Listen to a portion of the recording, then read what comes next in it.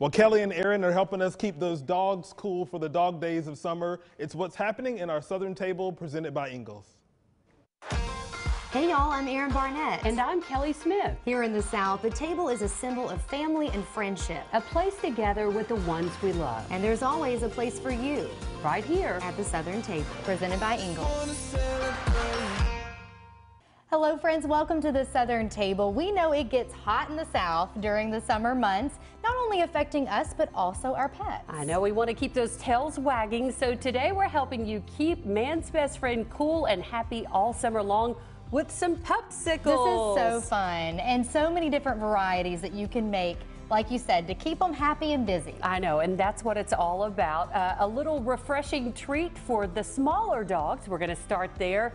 We love these, so cute. We have used Laura Lynn brand plain yogurt and mixed that with one of your favorite fruits. You can add in really strawberries, blueberries. We've used blueberries for hours, but a great little peppy surprise and a great way to keep those smaller dogs nice and cool when it heats up outside. And I love it because you can make these the night ahead, say you're going to be outside or maybe enjoying the warmer weather.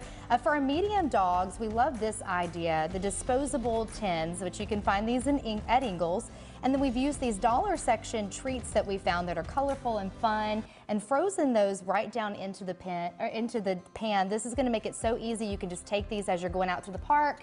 You don't even have to pop them out. Exactly. Just let them go to town. And you could throw these away afterwards, or you can even pop these out, store them in a freezer bag in your freezer, and pop them out as you go. We've again used the same concept for the medium-sized dogs, using that yogurt and the blueberries with some simple ice trays that we also found in the dollar section of Ingles, making a great snack for the medium-sized dogs. I love it. And our favorite, we love this, using a good old Southern bundt cake pan to create this fun little activity for your dog. This is such a great idea and so easy to make. We found some, again, dollar treats and toys. They've got lots to choose from. They're so many fun ones. You're going to layer those into your bundt pan. We also added some bones and treats. Fill this pan with water and let it freeze, and take a look at this. It turns out so cute. Like you said, it looks like those scary fruit cakes that none of us want to eat, but what a fun treat. And I love thinking about your dogs, Lennox and Lola. We love them. They're so cute. Getting this surprise. I know. How they can fun crunch through this, eat the ice, and then make it to their treats.